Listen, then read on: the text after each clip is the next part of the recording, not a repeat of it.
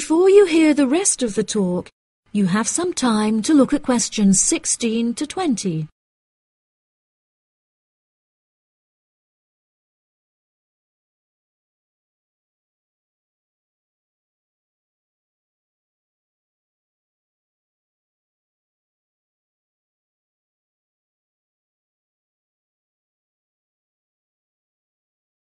Now listen and answer questions 16 to 20. Now I'm going to give you a plan of the site, and I'd just like to point out where everything is so that you can explore everything for yourself. We're currently standing at the entrance, which is marked with the arrow on the map. If you follow the trail up to our left, you will find the information centre. There's a great photo booth there where you can have your photograph taken with Mount Rushmore in the background for a fee of only $10.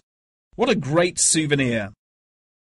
In front of us is the refreshment centre, where you can help yourselves to coffee, locally grown tea, and a delicious selection of cold drinks and biscuits. Be sure to stay hydrated, as it can get really hot up here. To our right, not far up the trail, is the gift shop.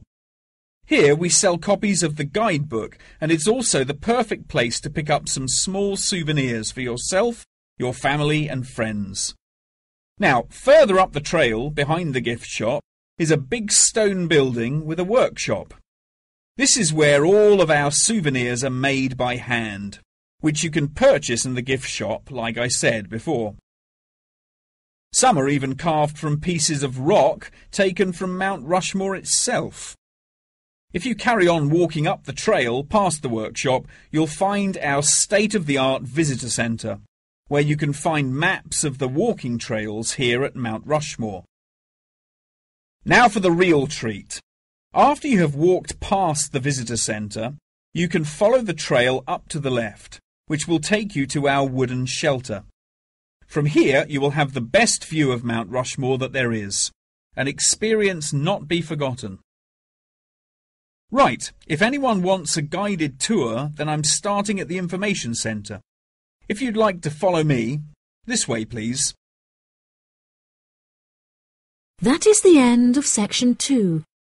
You now have half a minute to check your answers.